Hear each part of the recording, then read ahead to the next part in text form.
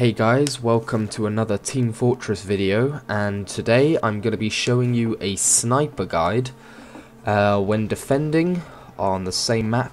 The reason I'm using the same map just so that I can show you more about the class rather than the different maps. So eventually I might do map tutorials, but for now I'm keeping it based on classes.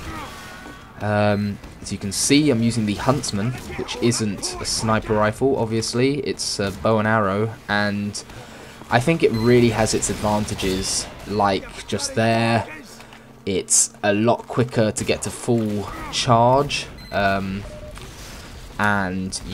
when you're the equivalent of scoped in, you don't, lose sight of what's around you. You can still observe what's happening around you while drawing back your bow.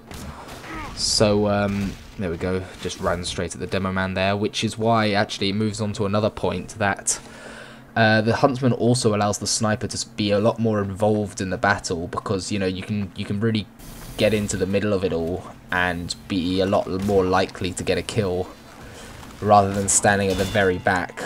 There, shooting straight through the window, quite proud of that shot. And, I find that the travel time for the arrow, although it's slower than a sniper rifle bullet, it's actually a lot easier to get a kill in my opinion, because if you miss your target, it's traveling slow enough that it has the chance to kill another player further on. And then I've chosen to have the Razorback as my secondary weapon, meaning it can absorb a spy's backstab. And not only does this make spies less of a threat, you don't have to be checking around you for spies whenever you're sniping, but also it makes it a lot easier to switch between just 2 weapons instead of 3.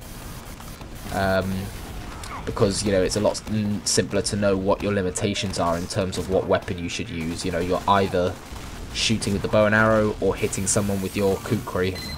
And I just find that a lot easier. I think the simpler the better. Like the Demo Knight with his grenade launcher and sword, because of the shield I don't have to worry about a sticky bomb launcher or something like that. So yeah, I quite like that aspect, just using 2 weapons. And yeah, so here you can see me using the Huntsman to my advantage, really getting into the middle of the battle, and not having to worry about spies because of the Razorback. And yeah, it's just a lot better for that kind of thing. I'm sorry I haven't been uploading in a while, been quite busy, but I'll try to upload more regularly in the future. And also the amount of arrows you get, I think it's quite useful. It's it's not too low, so I don't find myself running out of ammo that easily. And what else is there really to say? Just checking around me. Kukri I find quite fun to use because it always gets random crits. It's just ridiculous. So it's quite fun in that sense. I think you'll see right here. There you go, crit. And I think, I'm not sure how many times in this video, but I can literally get, I don't know, 5 or 6 crits within one game. Here, Spy tries to go invisible. Simply draw back the bow, shoot him in the head. Very quick, very easy. There you go, shooting someone in the foot. I think it's just a lot. I really like the Huntsman in terms of sniper weapons. I'm dominating 4 people, holy crap. This guy's quite proud that he's dominating 4 people. Yeah. He agrees.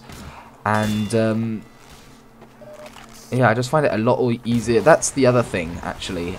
Shooting around corners is a lot easier with the Huntsman. I usually find myself jumping round a corner while drawing back the bow and then releasing it. And so then, even if you can't see your enemy, I think the Huntsman makes it easier to just shoot around the corner. You can get up and close to a player like that. Clearly a spy, I take a while to kill him, but I do think, there you go, another random crit. And Yeah, so this is kind of showing how the Huntsman allows you to have a lot more sort of awareness of what's happening around you, because, you know, you're not stuck looking down your scopes. So anyway, thanks guys, and I'll be uploading soon.